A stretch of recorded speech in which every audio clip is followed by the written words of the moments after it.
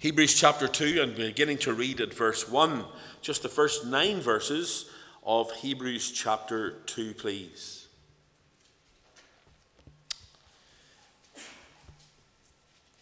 Hebrews 2 and verse 1. Therefore we ought to give the most earnest heed to the things which we have heard, lest at any time we should let them slip. For if the word spoken by angels was steadfast, and every transgression and disobedience received a just recompense of reward, how shall we escape if we neglect so great salvation, which at the first began to be spoken by the Lord, and was confirmed unto us by them that heard him? God also bearing the witness, both with signs and wonders, and with divers miracles and gifts of the Holy Ghost, according to his own will. For unto the angels hath he not put in subjection the world to come, whereof we speak. But one in a certain place testified, saying, What is man that thou art mindful of him, or the son of man that thou visitest him? Thou madest him a little lower than the angels. Thou crownest him with glory and honour, and didst set him over the works of thy hands. Thou hast put all things in subjection under his feet. For in that he put all in subjection under him, he left nothing that is not put under him. But now we see not yet all things put under him, but we see Jesus, who was made a little lower than the angels for the suffering of death, crowned with glory and honour, that he by the grace of God should taste death for every man. We'll end there at verse 9, and we know that God will bless the reading of his word to your hearts again tonight. The writer of the Hebrews is speaking to believers here, not non-believers.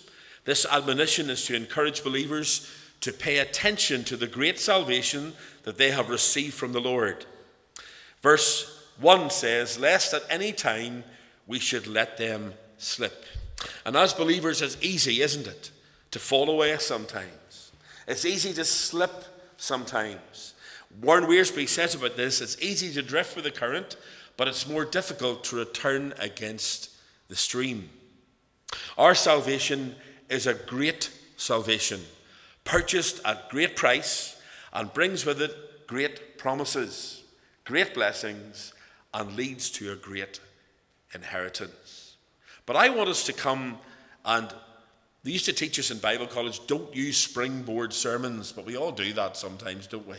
And we're going to use a springboard sermon tonight, because verse 3 here says, How shall we escape if we neglect so great salvation, which at the first began to be spoken by the Lord, and was confirmed unto us by them that heard him? How then shall we escape if we neglect so great salvation? I'm sure for all of us that we're all guilty of putting off until tomorrow things that should have been done today, a decision that we should have taken care of today.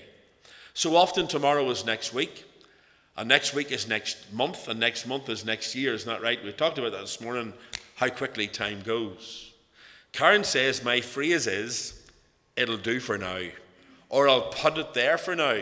Maybe some of you do the same thing, and that drives her nuts. But then you see, sometimes she slips up, and she says the same to me, and I go, oh, you can't say that. You can't just put it there for now. Anyway, the tendency to delay is harmful, isn't it, in every area of our lives. The person in debt who says, I'll pay my debts tomorrow, well, so often could end up bankrupt. The person who is sick and who doesn't go to the doctor, well, could very well end up in hospital or the cemetery. Isn't that true? The person who puts off their schooling, like Bill Woods, could so often find themselves without work, without a job. Whenever I was missioning many years ago, we met a couple down around Ballymena, and they've been out together for about 20 years. And this is no joke. And we hear jokes about this, but this is a true story. They've been out together for 20 years, and she was fed up, for she wanted him to ask her to marry him. And she hinted many times, and of course, if we were past a jeweller's shop, they stopped and had a wee look in, and she'd, well, that's a nice ring, or that. And it didn't make any odds to him, not a fidge. But it was leap year one year, and she decided that she was going to turn it on him. And she said, would you never think of getting married? And his reply to her was, sure, who'd have us now? That was the reply. I wonder if you ever wondered why people put things off, but most importantly, why people put off their most important decision in life. And that decision isn't who we're going to marry, although that's an important one. That decision isn't where we're going to work, where we're going to have a job or employment, but that's a decision for Christ. And so many people around us procrastinate, or they put off to tomorrow. They tell us that procrastination is the thief of time. Someone said that tomorrow is often the busiest day of our lives. And there's a wee song by some country and western singer who sings, "Tomorrow never comes." And that's true, isn't it? Tomorrow never comes. In the New Testament, there are 3 unanswered questions. In Mark chapter 8 and verse 36, one of the questions is where Jesus said, "What shall it profit a man if he shall gain the whole world and lose his own soul? Or what shall a man give in exchange for his soul?" It's an unanswered question. And then in 1 Peter 4 verse 17, "What shall be the end of them that obey not the gospel of God?" And here we've read that 3rd question tonight, as we've read Hebrews chapter 2. How then shall we escape if we neglect so great a salvation? As I said already, although the writer here is speaking to believers, I want to make this a gospel question tonight. Because I believe that as a gospel question, that this is one of the most challenging, searching, and solemn words in all of Scripture. It falls into 3 simple points, and I want to leave them with you quickly tonight. The first one is a great provision that God has made for all of us, and that is salvation. The second one is a great peril that faces each one of us, and that is neglect. And the third one is a great problem that's ahead of us if we neglect salvation. For it says, "How then shall we escape?" First of all, the great provision. What's the greatest provision that God has made for us? The answer can be given in one simple word, and that is the word salvation, isn't it? What does the word salvation mean? Does it mean by being a good person? By being moral and upright? By being religious? By saying prayers? By attending a place of worship? By being baptized as a child? Is that enough to get us to heaven? Is that what salvation means? That we're born into a Christian country? Dear help us if this is a Christian country that we're living in today. Sadly, if we went out into the street in Coleraine and talked to many folk, or if you went down into Belfast and talked to many folk in the streets, they would tell you that the Christian faith is something that is a lifestyle that you choose or don't choose. It's just a way of life. That's what they'll tell you. You're supposed to love your neighbour. You're supposed to forgive your enemies. You're supposed to do good to those around you. And as I said already, some people really do believe, including some people in my family, that because they had a few drops of water sprinkled on them as a baby and were called names by the minister, that that's enough to get them to heaven. Folks, if that was the case, our missionaries would go around the countryside. We'd do the same here, and we'd lift every child from everywhere we could see them, and we'd throw water in their head and call them names, if that would get them into heaven, wouldn't we? But the Bible tells us it's not by works of righteousness that we have done. It's not by works, lest any man should boast. Salvation simply implies forgiveness, safety, deliverance, perseverance, soundness. It gathers all the redemptive acts and purposes together and processes together. All the big words that so often we don't know what they mean, isn't that right? Justification, redemption, grace, propitiation, forgiveness, sanctification, glorification. All of these things gathered together. Salvation, that's what it means. The past, the present, the future. That whenever we come to Christ in salvation and trust Him as our Saviour, that we're saved from the penalty of sin, we're saved from the power of sin, and one day we'll be saved from the very presence of sin for all eternity. Isn't that wonderful tonight? Salvation provides complete restoration for the sinner. The provision that God has made to bring us back into fellowship with Himself and into the safety of the family and fold of God. Where do we learn about that? In Luke chapter 15, don't we? When the Lord Jesus gives those 3 parables to illustrate the meaning of salvation, he speaks about the shepherd that has the 100 sheep. And he counts the sheep every night, putting them in. And then he realizes that there's a sheep not there. Even though he is 99 safely in the fold, he loves the one lost sheep enough. He cares for it to go and look for it. And he searches until he finds it, and he brings it back into the safety of the fold and family. We read of the woman with the coin, and whenever we were in Portugal back in May time, one of the ladies who was with us on the team, she's a great lady, she's from Belfast, and Lorna was doing the devotions one of the mornings, I think it was the last morning, she was sharing devotions with us, and she spoke on the woman with the coins and how she lost that one coin. Even though she had 10 coins, she said, that one coin was so precious to her. I don't know whether I told you the story or not before, but whenever Karen and I got engaged, Karen was nursing and I was in the Faith Mission at the time. And Karen, of course, because she was nursing, couldn't wear her engagement ring to work. So she kept it in the wee box beside the bed. And then whenever she'd come home, if she was going out or whatever, she'd put the ring on her and she'd go off to whatever she was doing. And one night she came home from work and she was going over to my parents' house, and she went to the box and opened the box and the ring was gone. And she went searching through all her handbags. The men will understand that, won't you? All the handbags, all the coats, everything. She went searching through the whole house where she thought she might have left it or put it. And she couldn't find it anywhere. And then she heard that her cousin had arrived up with her nephew and another little girl to the house that day. And he was just at the stage where he was about 2 and he was flushing everything down the toilet. And she thought, uh-oh, my ring must be gone. And then she contacted her cousin to say, did you see the ring anywhere? And she went out to where she lived, out, and there was the little girl who she brought with her was out playing, and she went over to her to say if she saw it anywhere, and the little girl was wearing 2 of Karen's rings. She took a lend of them. And I tell you, there was great rejoicing whenever the ring was found, because Karen also couldn't find the insurance of the ring, and she knew I wouldn't be buying her another one very quickly, or couldn't afford to buy her another one very quickly. Anyway, we rejoiced that the ring was found.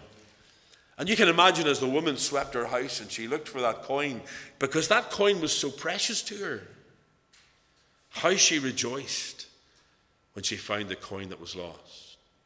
It was precious on that coin. And Lorna gave us all little coins that day. And she said, you know, I want you to think of this coin. And as you go out to reach the people in Fatima where we were, tens of thousands of people, she said, I want you to take that coin and I want you to look at it, put it in your pocket and feel it and bring it out and look at it, because it reminds us that every single person that's born into this world is precious to God. God's image is stamped on them and they need to come to him and trust him. They're lost and they need to be found.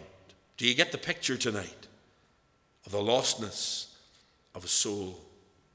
The writer to the Hebrews calls it a great salvation. Not just a salvation, but a great salvation.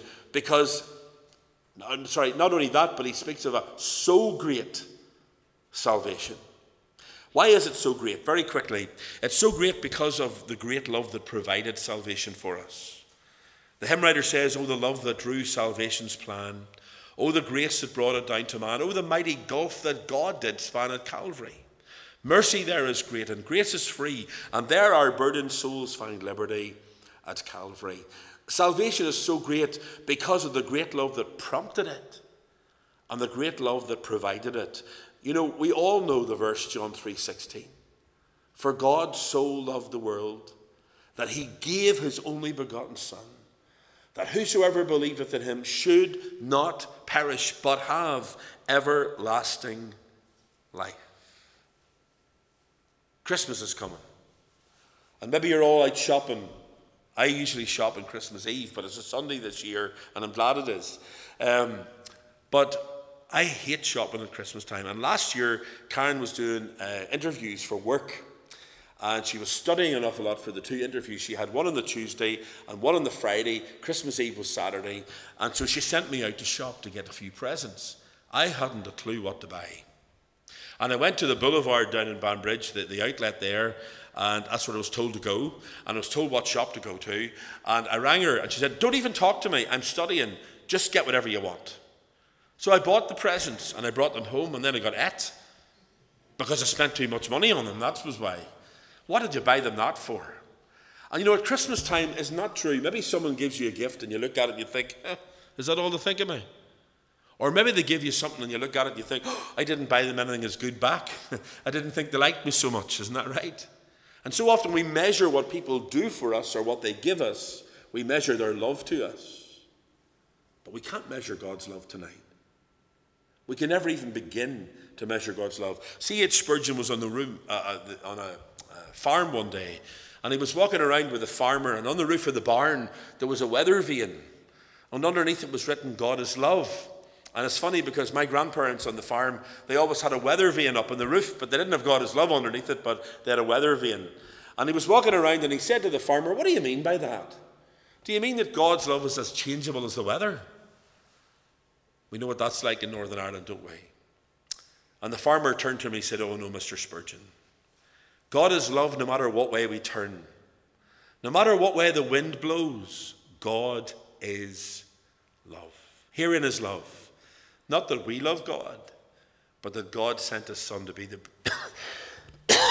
propitiation for our sins, or the substitute for our sins. I love the words of the hymn, and I'm sure you sing it sometimes. Could we bethink the ocean fill? Or where the skies, you just go and look at the beach, go down and sit there and look at the ocean in front of you. Could we bethink the ocean fill? Or were the skies of parchment made? Was every stalk in earth a quill, and every man a scribe by trade? To write the love of God above would drain the ocean dry, nor could the scroll contain the whole, though stretched from sky to sky. It's so great because of the great love, but it's also so great because of the great price that was paid for it. It cost God, didn't it? It cost God everything that he had to send his Son into the world as that little baby in Bethlehem. Creation cost God a word and it was done. Salvation cost God the word. It cost him the gift of his precious, precious only Son, the Savior of the world, to go all the way to the cross. And 1 Peter 1:16 reminds us, for as much as ye know that you're not redeemed with corruptible things such as silver or gold, but with the precious blood of Christ as of a lamb without spot and without blemish. As Jesus cried Tetelestai on the cross, he cried, it is finished, it stands finished, it always will be finished. A thing is recognized by as precious by what we pay for it, isn't it? If you pay £5 for something, you maybe wouldn't call it that precious, would you? And, you know, whenever someone comes into the house and they see that ornament that you paid a fortune for, and the next thing it goes flying across the floor. Whenever we first got married, we had a lot of wedding presents, and people were buying us doting ladies and all in those days. And we moved into our house, and, you know, there was just the two of us, of course. We'd only moved in a couple of days, and all our new presents were everywhere. All our new furniture was everywhere, and we were living in England in the Dales. And there was this family that came to visit us. They were missionaries in Papua New Guinea. And their wee boys had got the dote lady and were banging it up and down on the glass table. And I was sitting sweating, thinking to the mother, would you not hit him a crack, or would you lift it off him and don't let him smash it? But of course, they lived in the middle of the forest in the jungle. They had no dote ladies out there. And then they got a hairbrush and made a bowl, a Tyrone crystal bowl with potpourri in it. And the next thing, the potpourri was flying all around the house, everywhere. And that was only a few pounds, but it was precious to us because someone had bought it for us. If you spend £5,000 on something, it'll be a wee bit more precious, won't it? And if you're like David, a millionaire, and you can go and we can buy something at £5 million, then, you know, that would be very precious to you, wouldn't it? And we, of course, we limit things and we recognize things by being precious by what they cost us. But the price for salvation was nothing less than the blood and the death of the everlasting Son of God. the pain and the agony of his suffering physically. But so often we forget the pain and agony of his suffering spiritually. As God his Father turned his back on his Son, as the darkness came over,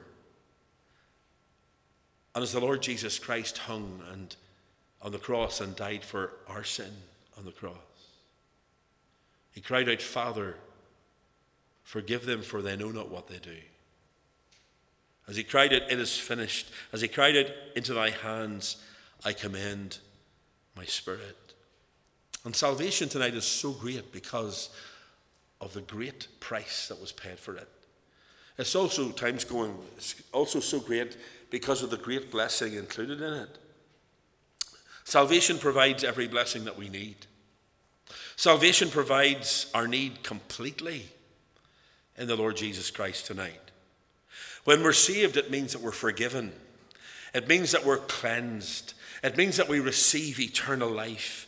We talked about the peace this morning, the peace that passes all understanding, that the world can't take away from us, but a peace that the world can't give us. The joy in knowing Christ and serving him. The assurance that heaven is our home for all of eternity, that we don't have to hope so, or maybe we'll be there, but we can know so tonight because of what Christ has done for us in offering us salvation. What a great provision for us. Not only a great provision, a so great salvation, but also we see from verse 3 the great peril as we think of the great salvation and the so great salvation tonight. What is the greatest peril that faces every man and woman and young person, boy and girl around us tonight? It's the peril of neglecting the salvation that God has so graciously and freely provided for us to be saved. There are three words that describe the attitude of every person of the gospel. Anybody you meet down the street in Coleraine, there are three words, three attitudes that describe them tonight. Each one of us tonight are doing one of these three things whenever we're confronted with God's salvation. The first one is there are people who are rejecting God's salvation tonight. And it's a very dangerous thing to reject the salvation that God has offered for you and me.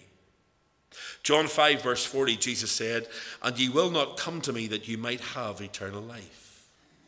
And sadly, there are many people around us tonight who are rejecting. They want nothing to do with God or nothing to do with the things of God. There was a man called Harry Ingersoll. Maybe some of you have heard the illustration before. And Harry Ingersoll stood in Preacher's Corner in Hyde Park in London. And he would stand up in a box and he would take his watch off and he would hold it up in the air and he would say, if there's really a God up there, I want you to strike me down dead in 1 minute. And the crowds would gather around him and they would listen to him as he said this. He would do it time and time again. And he would hold it up just flaring in the face of God really and saying, if you're really there, strike me down dead in 1 minute. And he would count down the 60 seconds. And the crowds around would stand and they would actually hold their breath as the 60 seconds were coming up, because they thought a thunderbolt would come from heaven and Harry Ingersoll would be gone. There was a wee lady who was standing there one day and she listened to him and watched him as he did this, and when he had finished the 1 minute, she turned and she said, "Mister, are you married?" She was a Scottish lady. He said, "Yes, I am." She said, "Have you any bairns?" He said, "Yes, I have 3 boys." And she said, "Well, if one of your bairns came to you with a knife and told you to kill him, what would you do?" Oh, he said, "Oh, I wouldn't do it because I love him too much." And the wee woman said, "Well, God loves you too much too."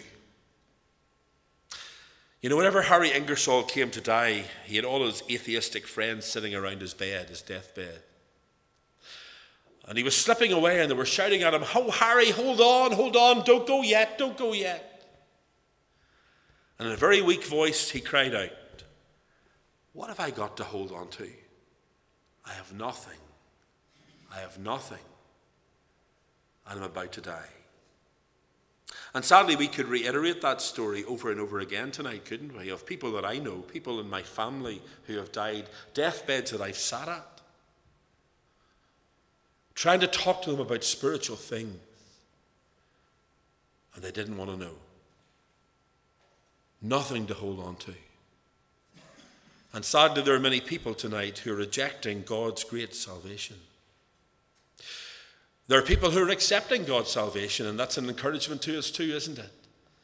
Because right across our province tonight, as the gospel is being preached, there are men and women and young people and boys and girls today who have come to know Christ as their Saviour, who have realized that what the Word of God says is true, that the God of the Word is true, that the Lord Jesus Christ took their place, and they've cried out to Him for salvation. And the Bible tells us that even the angels in heaven are rejoicing over one sinner that comes to repentance. John 1:12 reminds us, but as many as received Him, to them gave He the power to become the sons of God, even to those who believe on His name. But sadly, there are those who are neglecting salvation. The word refers to those who don't deliberately reject salvation, but at the same point don't accept salvation. They simply put off what God has provided for them. They attend church, missions, they hear the gospel, they agree with the gospel, they could preach the gospel, but they've done nothing about it. A very dangerous place to be. This is the dreadful peril that faces multitudes of people, the great peril of neglect tonight. It's so easy to get taken up with our homes, so easy to get taken up with our businesses, with our making money, with our hobbies, with our pleasures, and neglect salvation. And I know many people, as they were young, God challenged them in church, and they said, I'll wait until I'm 30, I'll wait until I'm 40, I'll wait until I'm 50. I'll wait until I'm on my deathbed, and then I'll cry out to God for salvation. And sadly, many people don't have a deathbed experience. Suddenly, they're taken into eternity. If we neglect our bodies, we suffer. If we neglect our business, we can't expect it to prosper. If we neglect our home, it falls into disrepair. But people think differently about their soul, don't they? Spiritual matters, they think differently about it. Salvation, they think differently about it. And certainly the neglect of some things only bring temporal consequences. But the neglect of the soul brings eternal consequences tonight, forever. You neglecting your soul tonight? The rich young ruler said, God said to him, tonight, thy soul shall be required of thee. And I think of many people who have sat in meetings and missions down through the years, and God has spoken and God has challenged hearts, and they've gone out of the meetings the same as they came in. They've neglected salvation. And I believe there are some that are in eternity tonight, and they're remembering the meetings they sat in, and they're remembering the opportunities and the regret of neglecting salvation. We live in a very privileged part of the world in Northern Ireland, where there's so much gospel preaching, where there's so many missions, where there's texts along the road, where there's tracts put into our hands in the towns. We live in a privileged place that many other parts of the world don't have. And yet so many neglect God's great salvation. Very quickly, not only the neglecting salvation, but we see the great problem here as well. If we neglect God's provision for our souls, it tells us here, how shall we escape? From the beginning of human history, Satan has tried to convince men and women that they could sin and get away with it. He convinced Adam and Eve in the Garden of Eden, didn't he, at the very beginning of time?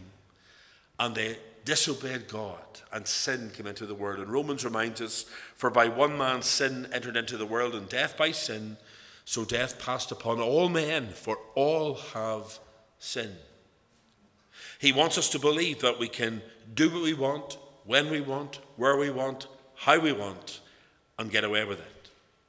But the Bible reminds us that sin, when it's finished, brings forth death. Not physical death just, but spiritual death or separation from God for all of eternity. And the Bible tells us very clearly that there's only one way for a sinner to be saved. It tells us very clearly that there's only one mediator between God and man, the man Christ Jesus, that there's only one way available to us. And if we neglect salvation or reject salvation tonight, we will never, ever be saved. We will never be in heaven. That's what the Bible tells us. Revelation 20 verse 15, that whosoever was not found written in the book of life would be cast into the lake of fire. John 3:36 reminds us, he that believeth on the Son hath everlasting life, but he that believeth not the Son shall not see life, but the wrath of God abideth on him. John 3:18, whosoever believeth not is condemned already, because he has not believed in the name of the only begotten Son of God. How will we escape? There's no escape if we reject or neglect salvation tonight. In closing, because time's away, there's an old myth, and you've maybe heard this before, an old myth that the devil called his demons to conference. And they were sitting, chatting among themselves, the best strategy they could make up to stop people from coming to Christ. And the first demon said, I'll go to earth and I'll tell them there's no God. And the devil said, it's not going to work. Because when they look around them and see the beauty of creation, they know that there's a creator. That'll not work. And then the second demon said, I'll tell them that the Bible isn't true. And the devil shook his head. He said, no, that's no good either. Because when they read through the Bible and they read of the prophecies and see as they read through the Bible the prophecies being fulfilled, then they will know that the Bible is true. And then the third one said, I'll tell them they don't need to be saved. And he said, yes, there are a few who will believe that, but most people realize that they're sinners and they need a Savior. And the fourth demon said, I'll tell you what we'll do.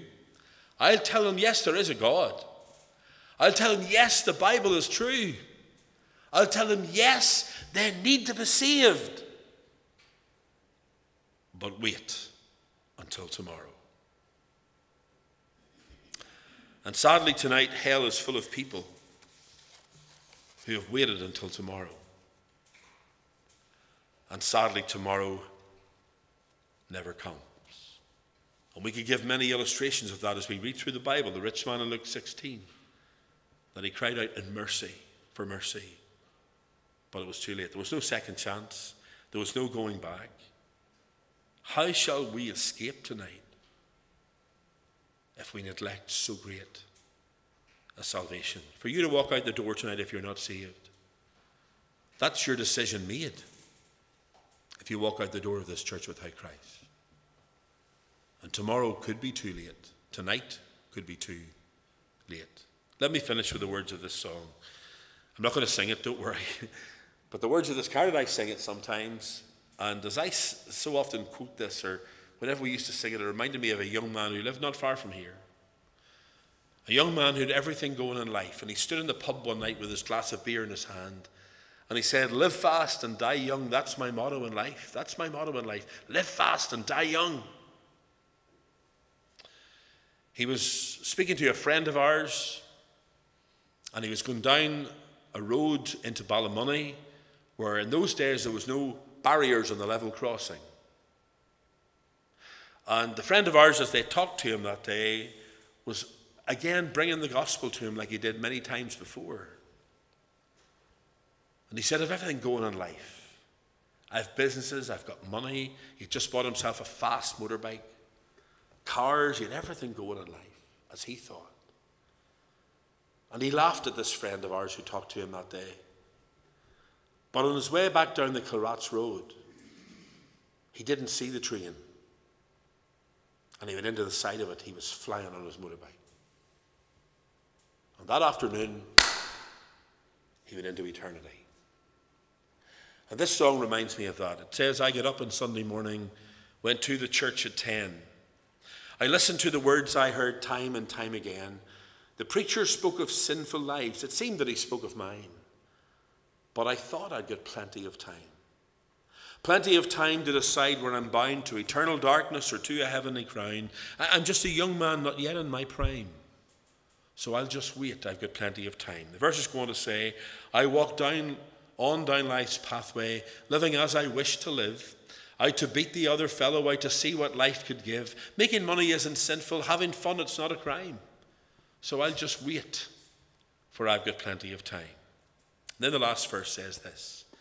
Before I knew what had happened, earth's scenes had passed away, and millions stood before God's throne, for it was judgment day.